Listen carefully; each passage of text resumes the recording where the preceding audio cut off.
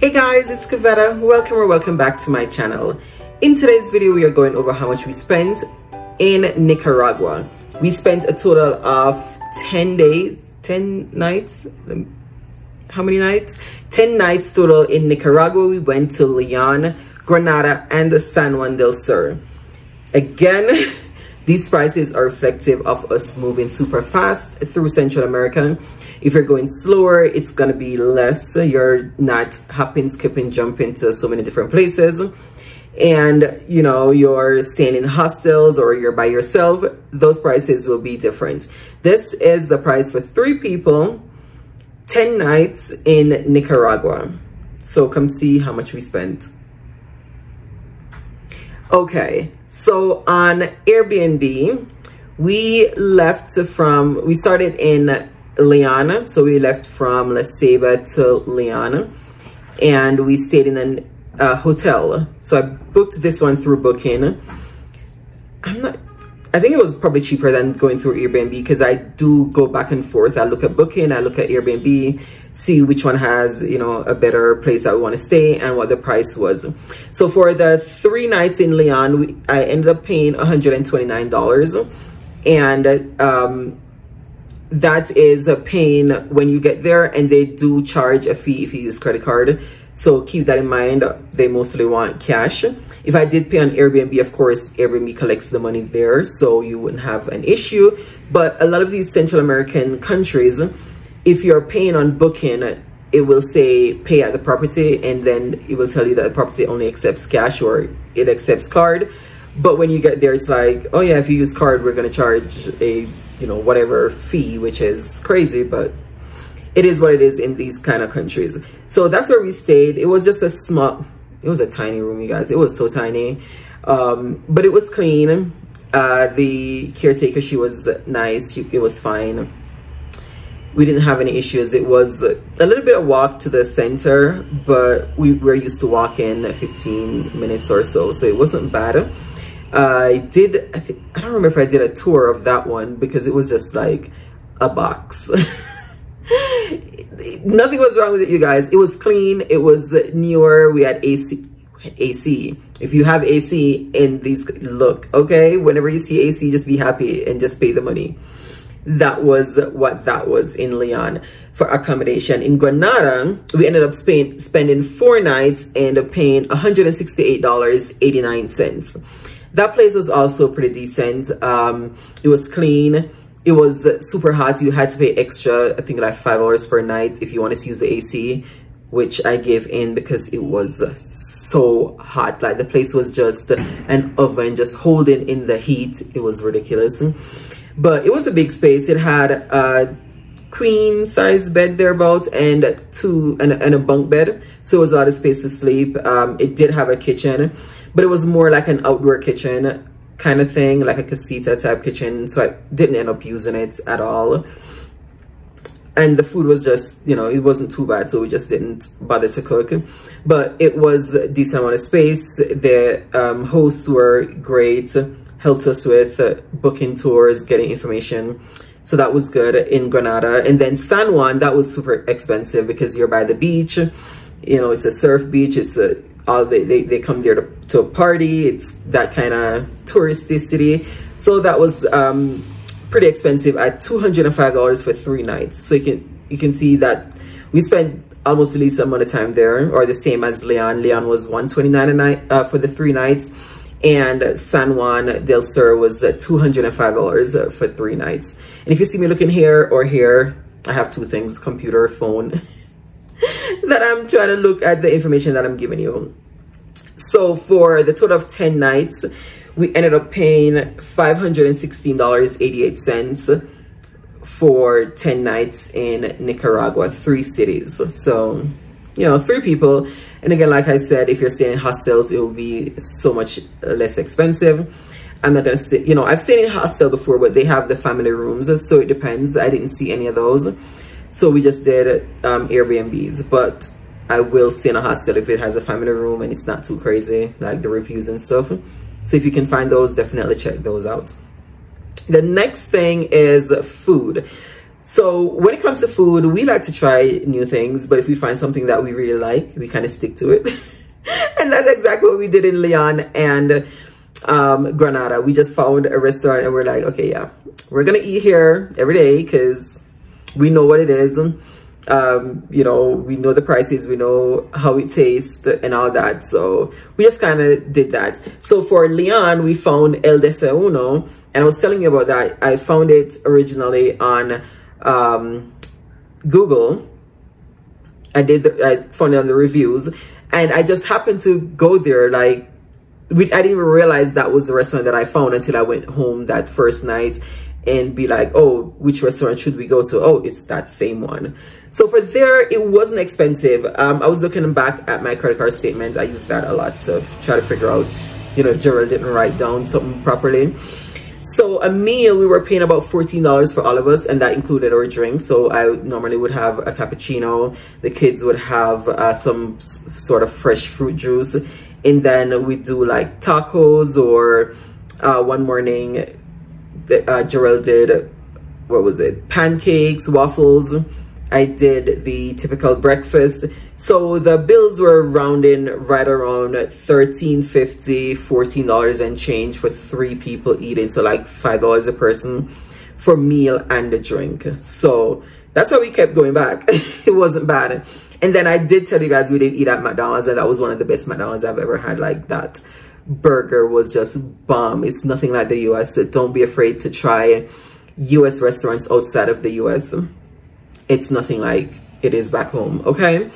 And McDonald's, we were doing 3, the kids normally do like a double cheeseburger, fries and a drink, so the combo. And I'll do like it was this other one. It's like a double cheeseburger, but it had some other stuff. I don't remember what it was. But for 3 meals, 3 combo meals, we were spending $13 at McDonald's. So not bad. And then we just do ice creams, you know, treats.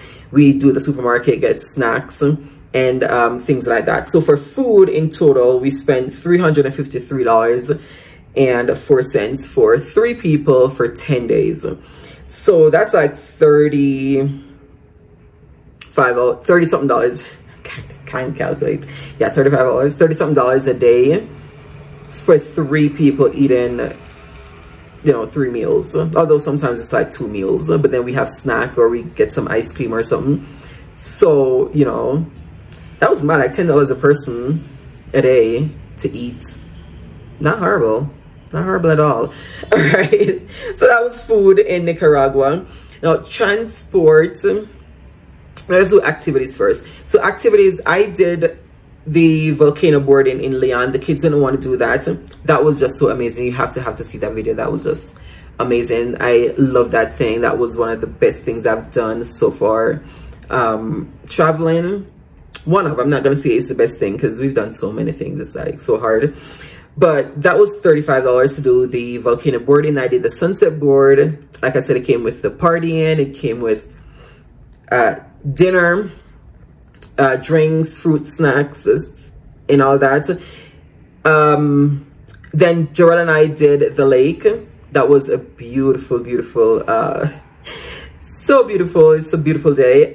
We spent $15. I think it was like $14 per person, but $15 per person for the lake. And we got picked up from our Airbnb, got to the lake, we got a spot. It included a drink or coffee, and then all the lake activities like no, not snorkeling.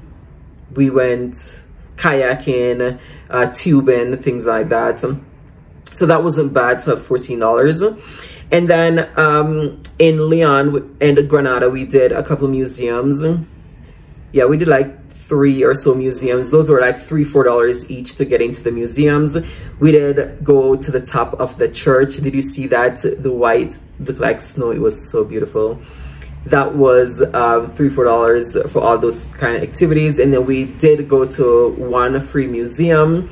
Lots of city exploring.